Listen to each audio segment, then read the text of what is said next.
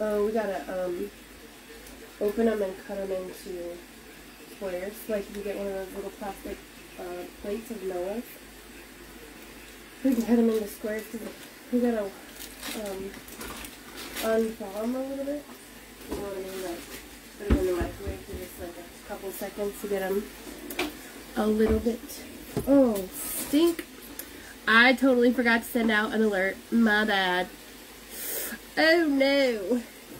So, hello, everybody. If you were watching this on the replay because I forgot to send out a text message saying I was going to go live, that's my bad. I'm so sorry. Anyways, as you guys hop on, say hello. Let me know where you're coming in from. We are making our favorite keto taco soup. It's our creamy keto taco soup. And we're doing a double batch. Did you open this one already? No. Anyway, so we've got about 2 pounds of hamburger right now. Ground up and cooking up.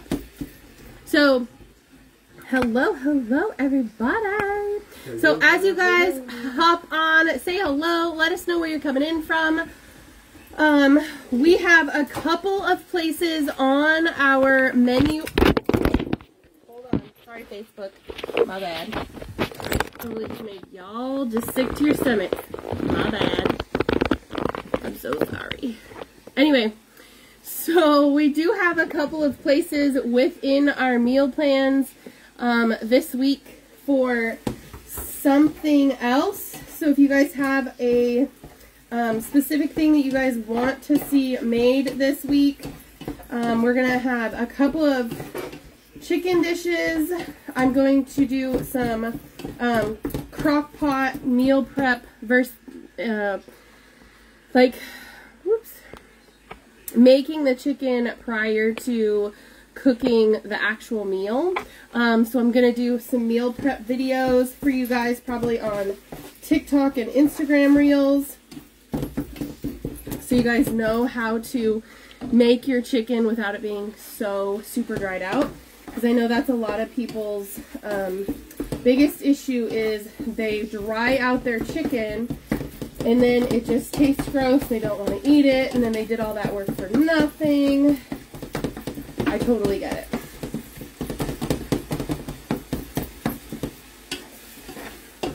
Alright. And there is not a lot of hamburger fat in here, so we are going to leave it in there. So I've got 2 pounds of hamburger. And we're going to just add in some garlic. We've got about half a white onion in there. And you guys, I love garlic, so... Ain't that for sure. I just did 2 big tablespoons. Don't come for me. Don't come for me. You only doing 2? Do you want some more? I didn't say I want more, but gosh. that's light for you. Oh my gosh. Anyways, what is happening? I can't see. There we go. I've done lost Mama. Your mind? Huh? Funny. You are a funny, funny man. I know. Anyways, so it's a tablespoon of cumin, a tablespoon of cumin, which is not what Ricky thought it was. Okay. I will just leave that to your imagination, okay, y'all? Okay, so I might have said cumin. You just spit on my arm. Oh my goodness. Well, I got excited. Okay, wow. Well, you brought me into this one. That's a lot of information right there. Oh my goodness. Tracy said, hello, my favorite humans. Humans. Anyway, so the recipe, my original recipe says to do 1 tablespoon of cumin, I'm doubling the recipe, so there's 2 tablespoons in there. And cumin? then 1 teaspoon of chili powder, and I just did probably a half a tablespoon. Is it cumin or is it cumin? I'm gonna look. No, really. It's cumin. Yeah, freak show. I think Tracy would agree with me. Oh my Lanta. Tracy, come get him. He's crazy. Somebody come get him. He's being crazy in my kitchen.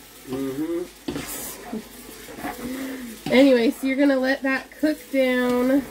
Get those flavors incorporated. Oh my goodness. I'm going to turn this bad boy down a little bit. And then put some cream cheese in the microwave.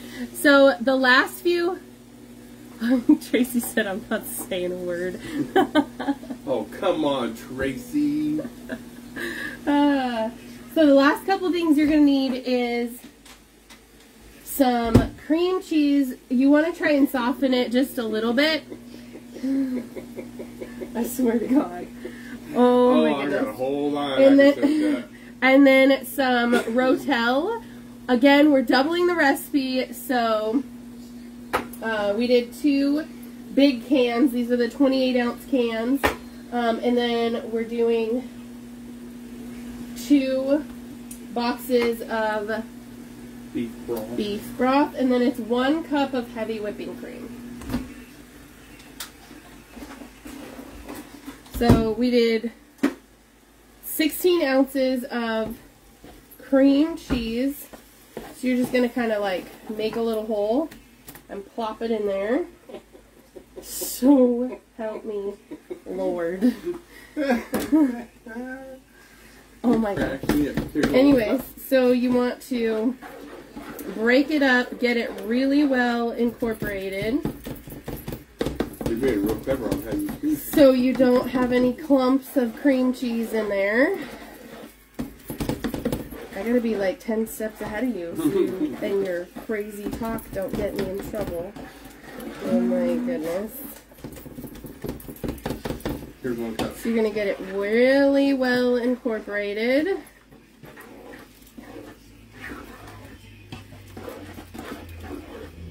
Just like so.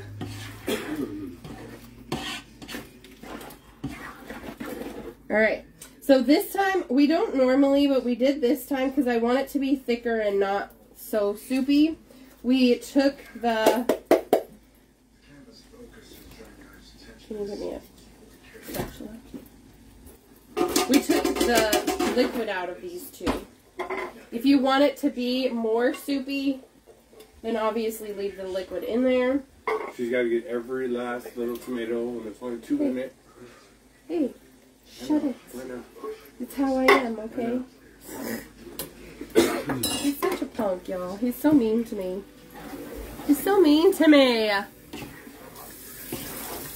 Oh my goodness. Okay, so you're going to get that well incorporated. Like, you could literally eat it like this. It smells so good. Yum! Okay. So then, to just finish it off, this is how fast this dish is, you guys. Like, seriously, super fast. Why does it need the beef broth? Seems like a lot. We're going to do half of it? Yeah, because you want it more thicker, right? Well, I mean... You want this?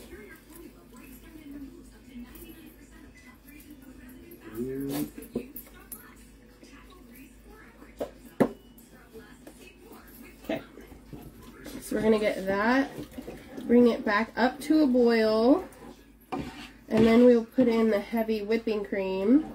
Go ahead. No, not yet. We gotta let it cook up a little bit. Anyways. I'm learning me to cook. What chili powder did you use? So we just go to Winco and get the chili powder out of like the bulk section. But I also have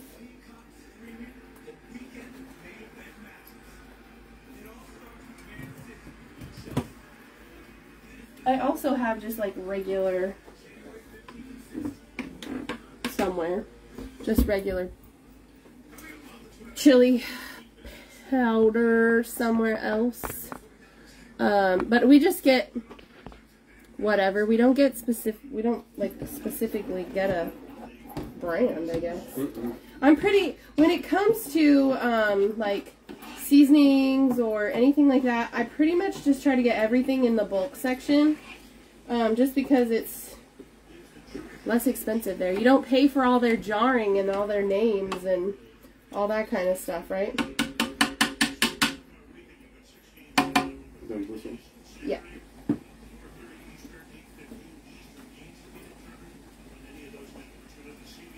I'm going to put the lid on this really quick. So right now, for this week, we still have I cannot speak. Jalapeno popper chicken casserole, chicken cordon bleu casserole. We did taco soup today. We've got loaded cauliflower and broccoli casserole. We'll probably do that with, I'm thinking maybe salmon or like tilapia or something, some kind of fish. Because we haven't had fish in a while, so I think we'll probably do fish with that one. And then we also still have the pig rolls to make for you guys. We're going to show you how to make those. And bell pepper sandwiches and egg cups for breakfast prep, and then jalapeno poppers. So we do have some room in there. I know that, well, I should probably make the keto, what was it? What was the thing that you wanted? What was the thing you wanted? Meatloaf. The keto meatloaf. We should probably make that this week because everybody and their mom was like, oh my god, I need that. So we'll add that one down onto the menu for this week. But if you guys have something else or you want ideas for more specific stuff, just drop it in the comments and we will try and incorporate it in. I did tell some friends of ours that I would make I would do a collection of meal prepping ideas and things for more chicken and fish because they are currently on a chicken and fish diet. So you guys will probably see me do more chicken, more fish, or at least I feel like we do a lot of chicken already. I did use Rotel in the taco soup. I did. The Rotel with green chilies. So this is about the time that I taste it to see if I need to put any more spice in it. I like it kind of on the spicy side. Ricky is not a huge fan of the spice. Well, that's not true. He likes the spice, but his Don't be scared to say it, my bunghole. His butt doesn't so like much. it. I don't, yeah. His butt doesn't especially love it. We're having a disagreement at the moment. So, huh? I actually really right through. Oh, that's okay.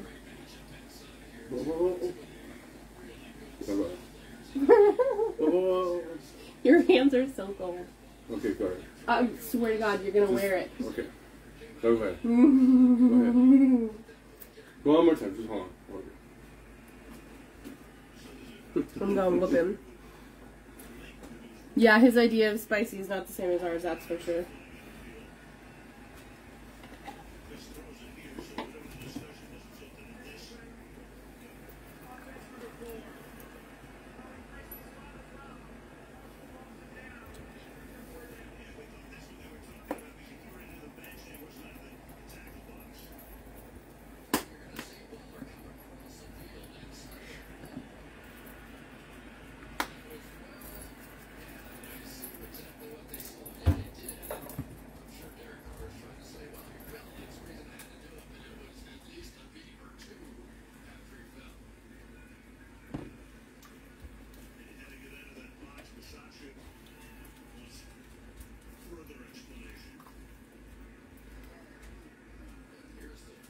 Here's the kicker too. If it's too spicy, they can add some sour cream to theirs. It'll make it creamy and less spicy.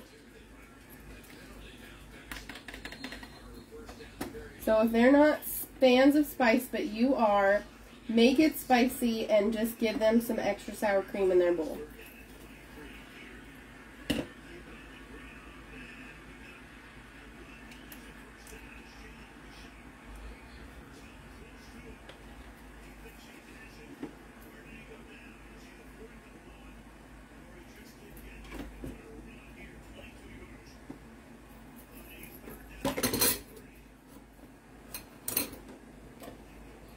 It needs some salt. It needs some salt today.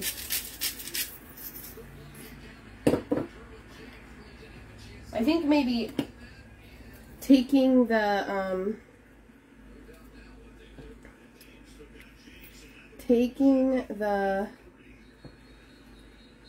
juices out of the tomatoes might have made it not so spicy.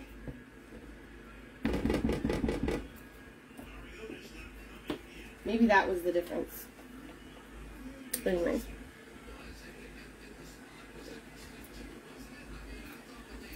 It's doing its thing, it's doing its thing. But that's it.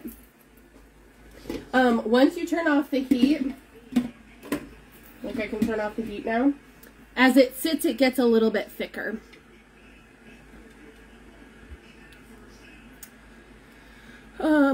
What are FG seasonings? Are those the, are these? Yeah, the Flavor Gods. I didn't love them. No. They didn't have any flavor to them. I did not like them. So save yourself some money and just go to the grocery store. Or go and get, I have to order more because I'm out. But online, you can get Garlic Gourmet. This is a really, really, really good line. And they have a ton of different flavors. And if you keep your bottles like this that they send with your first order, the next time you order, you just have to order the refill bags, and they'll send you a bag that you just pour back in that. And they have all kinds of ones. Like, I'm almost out of this one too. This one is the garlic cheese sprinkles. There is the garlic, great garlic dressing and dip mix. That's more like a ranch dip. And then there's this one, spicy chipotle dip, and it's fajita mix. This is what I use when I make my fajitas out on the Blackstone. That one is a really, really good one. But they have a whole bunch of different seasonings, and they specifically have a keto line of seasonings that you can use, and they're really, really good compared to like Flavor Gods that literally don't have any flavor. That's how I feel about that. We use Weaver's Dutch Country Taco Seasoning. What is that? Somebody, well, I shouldn't say somebody. My Secret Santa sent me some taco seasoning from Rosebuds. It says Rosebuds Natural Seasonings. So she sent me some of this. So this is the one I used when we made taco casserole last week. That was really good. Yeah, I was not a fan of Flavor Gods. You are correct, Amundo, with that. Anyways, but that's it, guys. Super easy. One pot. Like, what, 15 minutes and you're done? It's super delicious. The kids will eat this, like, gorge on this until it's gone because it's their favorite soup. So it's definitely a kid-friendly one. And like I said, if for some reason it turns out too spicy for somebody, all you gotta do is when you serve it, you can serve it with sour cream and cheese, and they can have a little bit more sour cream, or they can have a little bit more cheese, or they can have a little bit more of both, and calm that spice down. So Anyways, or if you want it more spicy, you can add more spice to your bowl as well. So that's it, guys. That's all. So if you guys have questions about this, or you guys want the recipe, just drop a recipe down below. I almost dropped you again. And then come join us again tomorrow. If you didn't get a text alert saying I was going live, that's my bad. I didn't send one. I totally forgot. So definitely, if you want the text alert before I go live every day, just drop the word remind down below and I'll get you the little link to get you into my remind text, because I send out a remind every single day right before I go live, and it'll tell you, unless it's like after 9 p.m. Pacific time, because then my East Coasters get mad if it's after midnight when I go live, so it's fine. Anyways, so you can just drop the word remind and I'll get you the little link to get yourself into that reminder text. Otherwise, we're gonna go have dinner. So thanks for hanging out. Thanks for hopping on. Come join us again tomorrow. Bye, guys.